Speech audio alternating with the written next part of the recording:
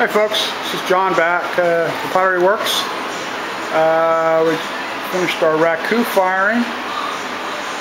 We went up to 1896 degrees. We got about a 50-50 thing here with the colors. Some of the pots didn't flux all the way, so like this one here, although the white crackle worked out just perfectly, still has an orange peel on it, except for the bottom fluxed. So I should have just waited. I thought I'd passed it because I figured it would go about 1800 degrees. These two are the horsehair. This one here you saw in the firing that it didn't make it through. I actually glued it back together because it was such a nice pot. I'll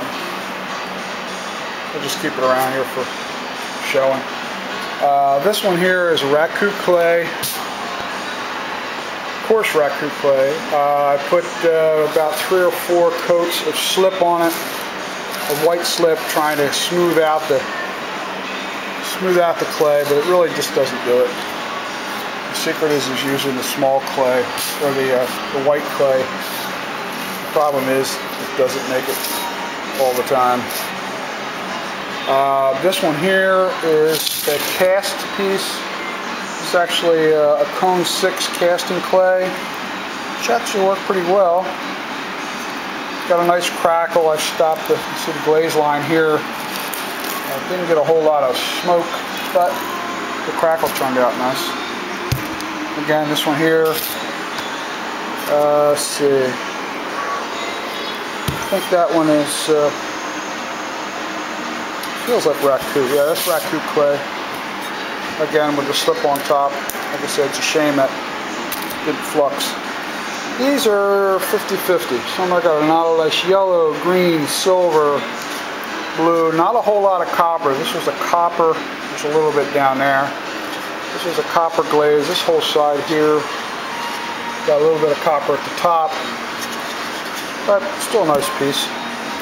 This one too, same thing. A lot of different variations in the color. Next time I just have to go with what you're told and wait till they flux. These here are a couple pots I had laying around that I had slip covered, and the slip had cracked so bad I just figured I'd just wait till I had an extra filling to do something and throw them in one of the kilns. This is actually a birdhouse. See two little holes there on the front. Drain holes in the bottom. This one the same thing. Like I said, the colors, this one's got a lot of nice color, a lot of nice copper on this one. But the birds will enjoy it. These two are, of course, the great ones. I love these. These I actually casted from the head of a real fish. Made a plaster cast of a nice striper. Again, it's supposed to be copper. Came out silver, but really nice. So this one's really nice. This one has a little bit of copper in the middle. These are going to be wall hangings. I have little hooks I made on the back. Put a wire in between. Alright, this is John. Thanks for watching. Anybody has any comments or any suggestions on what I didn't do or did do, write them in. Thanks. Bye.